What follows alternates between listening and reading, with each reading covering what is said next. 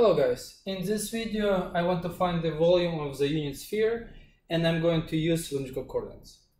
So, for first step, if you want to find the volume of this unit sphere, we need to use triple integral. And what type of triple integral do we need to use? We need to say like that we want to find the triple integral over V, where V is our desired volume. And here we need to put some function dV. So before I'm going to begin this function, let's graph actually my unit sphere.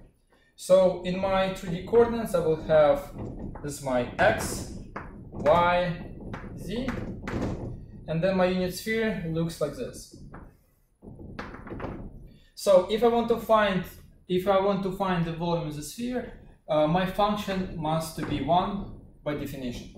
I can argue and explain in the future videos why this function should be 1, but we need to use this formula if we want to find the following volume. Okay, so this is our setup for our problem. And then if you want to do step number 2, what you want to do? Right now we have this triple integral, and we want to express this triple integral in some sort of coordinates. And we have three choices of the coordinates. We have Cartesian. Also, we have cylindrical, and we have polar. In this video, I want to show you how to find the volume of the sphere by using cylindrical one. Okay, so what does it mean that I want to use cylindrical coordinates? The first thing, I need to express my function in terms of cylindrical coordinates, but this function is 1, so this function is unchanged. But dV, if I have a cylindrical coordinates, I need to expand my dV in the following form as r cosine, r dr d theta d phi, where I'm going to remind you what is r, theta, and phi. So you will think about 3D coordinates,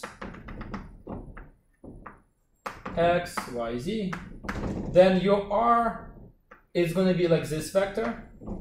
Your theta is angles that makes with positive x-axis, and your, not phi, sorry, this one actually dz. And dz is how far you want to bring this vector. So the idea is basically that every point in the space can be described by a vector, which you can rotate by angle theta, and which you can move up by z. This is the idea of the cylindrical coordinates. Yes, so after this, I want to expand this dV, so I will get 1 times r, dr, d theta, and dz. Okay, so we're almost done. The only thing that we need to do, we need to figure out our bounds for triple integral. And we're going to figure out our bounds by looking at this picture. So first thing, the most easiest bound to figure out is going to be my z. Z tells me what is numbered bounds in my z direction. But since this is a unit sphere, then my bounds, upper bound is going to be positive 1, and lower bound is going to be negative 1. That's why my, let me try to use another color. That's my z bounds is going to be from -1 to 1. Okay. The next bounds, they need to figure out my theta. But theta is also easy because by what angle do you need to rotate my vector if you want to describe the whole sphere? And you can see from here you will need to rotate from 0 to 2 pi. So that's why my theta changes from 0 to 2 pi. But the last one is a little bit tricky. The last one, I need to find the bounds for my r. This bounds. But these bounds are tricky. Why?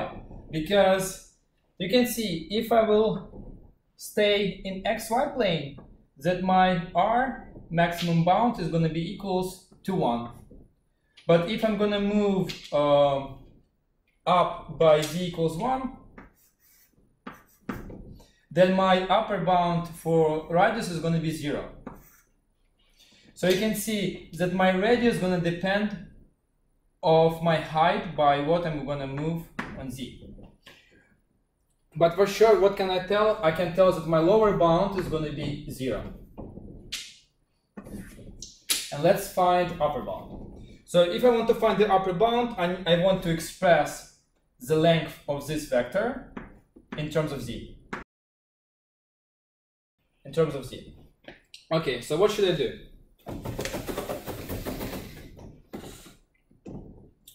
Let's take a look at this picture. And what picture do you have? I have, this is my sphere. This is my desired radius, upper bound. And this is my z. So what can I have here? Here I have that I know this radius is 1. So what can I do? I can draw and this like arrow vector. And what else do I know about this? I know the length of this vector is also 1 because it's describing the same like circle. Like these two vectors are the same. And from here I can see that since this angle is a right angle, then I have z squared plus r squared equals to 1 by Pythagorean theorem. And from here I can solve my r. So my r is equals plus minus square root of 1 minus z squared. But since the distance cannot be negative, I want to choose my r to be equal positive square root of 1 minus z squared. And this is my desired r. So let's come back to this one. So my desired r is 1 minus z squared. Square root of 1 minus z squared. Okay. So we are done with step number 2. So we have our integral. So for step number 3, what we want to do, we want just to evaluate this integral. So the first thing that I can see in this integral, that my function and my bounds, that doesn't depend on theta. So by Frobenius theorem, I can split this double integral into product of, this triple integral into product of double integral and single integral. And I will get, in this case, for my theta, that this factor 2 pi. And what I'm going to left with, I'm going to left with the integral minus 1 positive 1, integral from 0 square root of 1 minus d squared, r dr dz. Yes. And then what I'm doing next, I just need to evaluate this integral. So what I will get? Here I will just have the simple antiderivative. So I have from minus 1 to 1. Then I have r squared over 2, and my bounds from 0 to 1 minus d squared. And this is all dz. After this, I can see that if I will plug it in my bounds, then the following integral is going to be equals to 2 pi integral from minus 1 to 1. And here I will have 1 minus z squared over 2. And 0 will cancel, and here I will have dz. Okay, so here I can see that 2 will cancel. So let's continue computing our integral. So first one, I will get the integral of pi from minus 1 to 1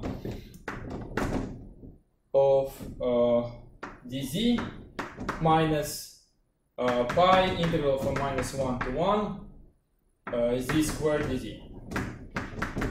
Yes, then the first integral is trivially going to be just equals to 2 pi. And my second integral is going to be equals to minus pi times z cubed over 3. Yes, yeah, z cubed over 3. So this equals to, and here I need to set like my limits from minus 1 to 1.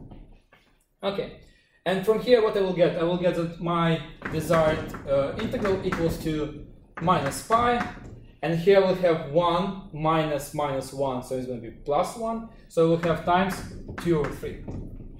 And after I'm going to evaluate this, I will multiply 2 pi top by 3, so we'll have 6 pi over 3. I will subtract, so we'll get 4 pi over 3. Yes, 4 pi over 3. And this, as you can see, is actually the answer for this problem. So it's equals to 4 pi over 3.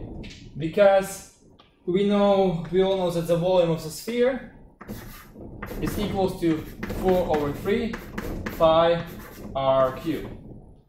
And since we have a unit sphere, r equals to 1, then we have 4 pi over 3. Okay guys, thank you for watching this video.